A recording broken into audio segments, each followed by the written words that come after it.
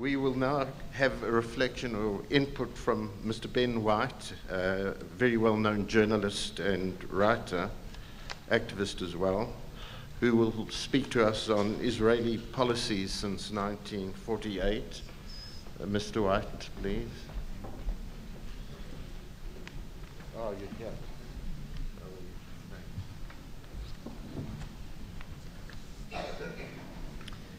I'll just begin by extending my thanks to the Russell Tribunal and to the jury, to everybody here today, and to everybody who's watching also around the world via the live stream.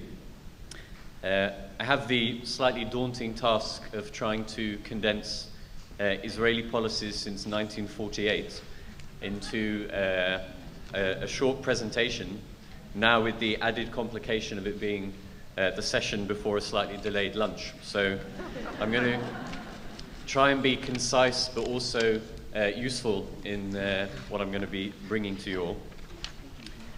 I'm going to begin just by touching on a few elements of what it means for Israel to be defined as a Jewish state, and obviously specifically the implications of that for the Palestinian people. I wanted to begin that by pointing out the way in which in the very first few years of the state's establishment, key laws that were passed, particularly the law of return, the absentee property law and the citizenship law, were the sort of foundation stones for a regime of exclusion, and were defining who was in and who was out in this new state. And those laws being instrumental in dispossessing the expelled Palestinians, and obviously also opening up the borders of the state to Jews around the world. I think, as has been noted already during this session today, Israel doesn't have a formal constitution, and something has been mentioned of the basic laws that Israel has passed, which obviously kind of regulate various aspects of the state, like the role of the Knesset and the army and so forth. I just wanted to mention one basic law, the Basic Law Human Dignity and Liberty from 1992, which is a useful way of highlighting the disparity or the problematic nature of the relationship between Israel's identity as both Jewish and democratic. Because this basic law, while on the surface offering some sort of protection to minorities within the state, actually has an important qualifying clause within the basic law that effectively says those rights can be abrogated in the event that it is important to protect the nature of Israel as a Jewish state. Also just wanted to mention, for example, within the context of Israel's definition as a Jewish state and protecting that, the fact that a few years ago in 2007, it was revealed via the Prime Minister's office how the Shin Bet, the internal security within Israel, was openly talking about how they would, quote, thwart the activity of any group or individual seeking to harm the Jewish and democratic character of the State of Israel, even if such activity is sanctioned by the law. Okay, so the kind of, and that was you know, an open declaration that the Shin Bet was making. I also wanted to mention the role of para-state bodies like the Jewish National Fund, the World Zionist Organization, the Jewish Agency, whose relationship with the state since 1948 has also been very important in being kind of part of the instruments of colonization and dispossession, and the way in which those bodies are delegated functions and responsibilities that would normally be part of the state's responsibility, but in Israel's case, those tasks are delegated to bodies that are constitutionally mandated to benefit only one group of people. I'm going to move on to looking at some specifics in terms of Israeli policies, and you'll notice, of course, that given the title, Israeli Policies since 1948, I have to address policies that have affected Palestinians in the 48 area, in pre-67 Israel's borders, Palestinian citizens, but also Israeli policies in the West Bank and Gaza too. And I'll just make a point now that I'll return to at the end, which is it's very important for us to see the ways in which, even when different legal mechanisms are being used, that the main focus of Israeli policies towards the Palestinians, whether they have citizenship or whether they are citizenship-less and under military rule in the West Bank and Gaza, the main focus of Israeli policies remains the same. Establish a regime that benefits one group at the expense of another, with regards to land and natural resources and other things. So of course, after 1948, and we've already had mention of the Nakba already today, but after the ethnic cleansing that took place, bearing in mind, of course, that it was only the ethnic cleansing of 1948 that enabled the establishment of a Jewish majority in the first place. After that, a number of laws, some of which I've mentioned already, were used to further the expropriation of land from the Palestinian population, and not just the Palestinians who had been expelled, but also from Palestinians who had remained and become citizens. And effectively the transference of Palestinian-owned land into the hands of the state, sometimes via those organizations I mentioned, the para-state organizations. Quote-unquote abandoned Palestinian property was given over for the establishment of new Jewish communities. And for example, in areas like Naqab, the Negev in the south, the remaining Bedouin Palestinians were confined to an area that was referred to as the fence, in order for the area that they had been occupying to be freed up for Jewish settlement. And Ilan mentioned the military regime that existed till '66. I also wanted to mention the fact that until today, the Israeli state has a focus or an interest in what it refers to as Judaization of areas like the Negev and the Galilee, areas that have kept a relatively high number of Palestinian citizens compared to other areas of the state, and therefore are a focus for the state's anxiety with regards to the demographic battle in the state's perspective. That discourse of the demographic threat is commonplace amongst Israeli academics, think tanks, politicians, laypersons, the general public. The idea that Palestinians with citizenship are a threat to the state simply by the fact that they are Palestinians. And if you're wanting to see how that works out in practice, then you can remember the fact that the law that currently means that Palestinian citizens, Israeli citizens, can't legally live with their spouse if that spouse is a Palestinian from the West Bank and Gaza. The motivation for that law is not security, but a desire to make sure that Palestinians don't gain citizenship through marriage in the context of the demographic struggle. And then, of course, what happened after 1967 was that the same colonial logic was extended to the West Bank and Gaza, remembering West Bank including East Jerusalem too. And I'm sure many of us are familiar with what's happened since '67 in terms of the creation and consolidation of the colonies, the illegal settlements. Subsequently, that regime has been expanded to include the separation wall, the road network that connects the settlements to each other, various other kind of ways of limiting Palestinian access to territory, such as the creation of areas reserved for the Israeli military to train in, and these sorts of things. And to the extent that by now, in 2012, you have the existence of a de facto one state, a de facto single regime from the river to the sea, where the Israeli state sets policies that discriminate and make a difference on people's lives depending on where they are and what sort of ID they have and what ethnicity they are. I'm going to touch upon as well, just I want to briefly, economic marginalization and the way in which the Israeli state has targeted Palestinian economic, the ability for Palestinians to generate kind of independent economics, not just within the West Bank and Gaza, but also inside 48 area as well. There are tons of statistics to show the levels of inequality between Jewish and Palestinian citizens within 48. Just to give you a couple of examples of these. In 2003, this figure was from close to half of all Palestinian families lived in poverty compared to around 1 in 5 Jewish Israeli families. In 2010, Palestinian citizens accounted for 1/3 of all poor people in Israel. Out of the 30 communities in Israel with the most unemployment, 27 of them are Palestinian communities, and you could go on with this sort of list. Interestingly, actually, just as a kind of side note, although it's important, in the last few years there's been an emphasis by the Israeli state on encouraging economic growth within the Israeli Arab sector. And you have to realize that the reason for this is not a kind of sudden change in heart about some of the fundamental aspects of policy, but because the Israeli government itself realized that the way in which that the Palestinian sector had been kept down economically was actually inhibiting the ability of the state as a whole to grow to the extent that was required from an economic point of view, and the context of Israel's entry into the OECD as well. Let me just check how I'm doing on the time. There we go. When it comes to the West Bank and Gaza as well, it's a complete fallacy to think of the ability of an independent Palestinian economy, independent of the Israeli regime and independent of the occupation. That's because there's no practical means for the Palestinians to develop an independent economy.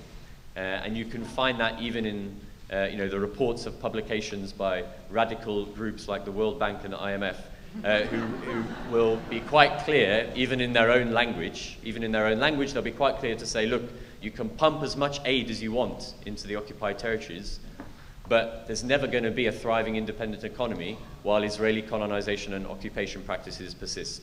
Okay, obviously they didn't say colonization. I'm going to mention as well the fact that when you're talking about the displacement of the Palestinians, you're not just talking about something that happened in history. Okay? It's an ongoing Nakba that didn't finish in 49 or 50 or even 67, but is carrying on today, and it carries on in both Israel proper and inside the occupied territories. And this again relates to what I was mentioning a bit earlier about understanding the nature of Israel's policies in this whole de facto one state. If you took a sample of events that have happened with regards to the displacement of Palestinians over the last few years, you'll notice that very similar things have happened to Palestinians in Nakab, in the south, in the same way that Palestinians in the Jordan Valley or the southern Hebron Hills have been expelled and had their properties demolished too. And in both cases, it's with the same goal in mind, that of furthering or enabling Jewish settlement and making sure that space is cleared for that, and marginalizing or eradicating the presence of the Palestinian communities there too. I just wanted to mention the fact that the reality of that forced displacement is reflected in the language and reports, again, of internationally respected human rights bodies. And this is the language that Amnesty International use. Quote, "The quartet must face the facts on the ground in the occupied West Bank, escalating demolitions and whole villages threatened with forced eviction." Right, then how about these words from the EU Parliament? The EU Parliament called earlier this year for, quote, "immediate end to house demolitions, evictions and forced displacement of Palestinians." Of course, whether that means the EU will then decide to actually make those realities of ongoing human rights abuses a factor in trade relations with Israel remains to be seen. But that is a positive development in the sense of the documentation of these policies by those sorts of bodies. And I wanted to mention, I think, something that maybe has been mentioned before, which was the report by the UN's Committee on the Elimination of Racial Discrimination earlier this year. Very important report, which is, again, recommended for you all to read and download. And they use language like de facto segregation, talking about Israeli settlements in the West Bank. And the sorts of policies that the committee was analysing in Israel and the occupied territories were severe enough, again, in the language of the committee, to cause them to remind Israel of the prohibition on apartheid. And that was the kind of first time that sort of language had been used by that committee since the days of South African apartheid. So I'm going to round it up there in case there is time for a couple of quick questions. But just to kind of focus on that last section that I was talking about the ongoing Nakba and the fact that it didn't stop in 1948. And that's something that is important for both our analysis of what's going on, but also as a way of spurring people into action as well, because there's things that haven't happened yet that could be stopped. And we need to be able to look at what's happening there with a clear lens, a clear prism, that the question of Palestine is not just the siege of Gaza, it's not just the settlements in the West Bank, but it's a question of decolonization and democratization and the implementation of all the Palestinian people's historic rights that will bring an end to this ongoing Nakba. Ben, thanks very much for being so brief.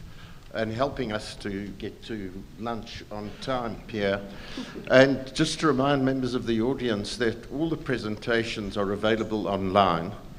It gives us a chance to get a very quick question in from Cynthia McKinney. Thank you, Mr. White, for your designation, I believe I should say, of this ongoing Nakba. Many prominent supporters of Israel here in the United States came together and wrote a document entitled A Clean Break.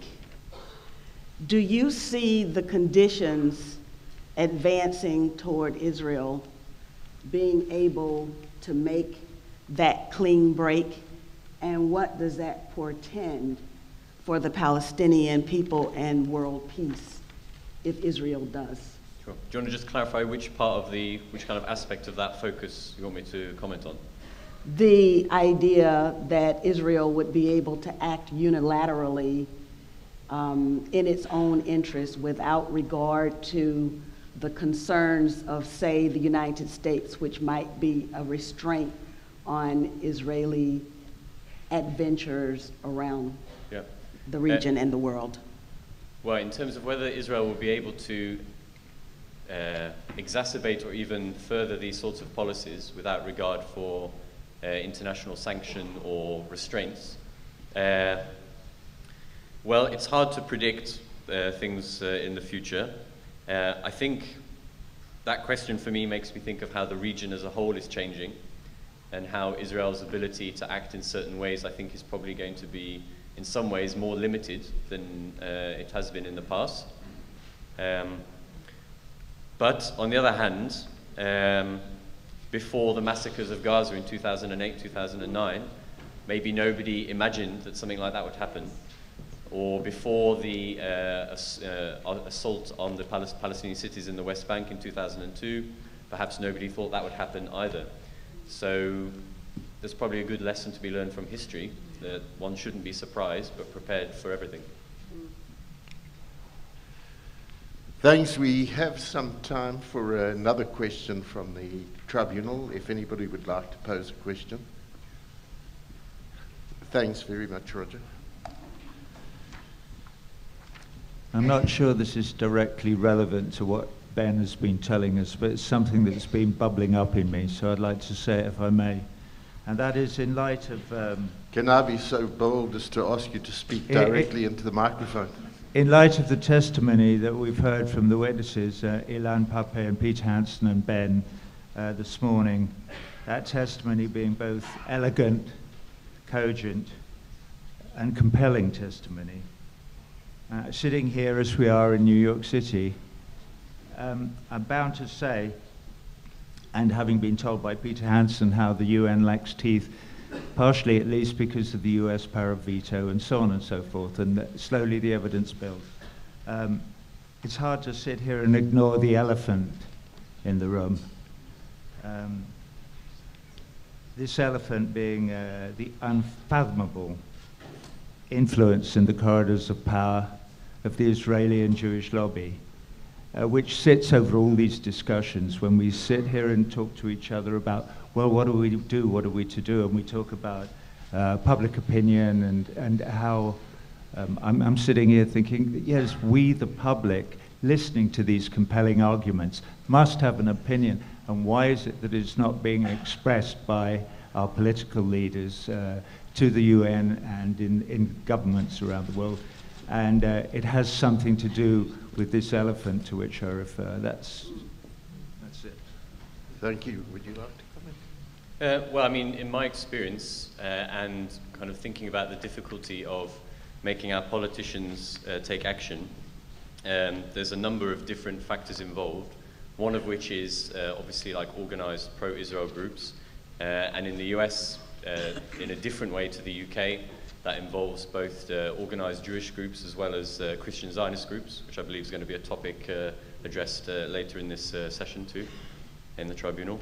But in addition, those pro-Israel groups find an ear because of the way in which the foreign policies of our governments have a role for Israel, and that kind of they are open to that idea in the first place. I mean, if that makes sense, that it's a combination of economic, military, and imperial interests that mean that there is a space for that lobby to kind of speak to. Thanks very much. And there are a number of topics coming up this afternoon and tomorrow.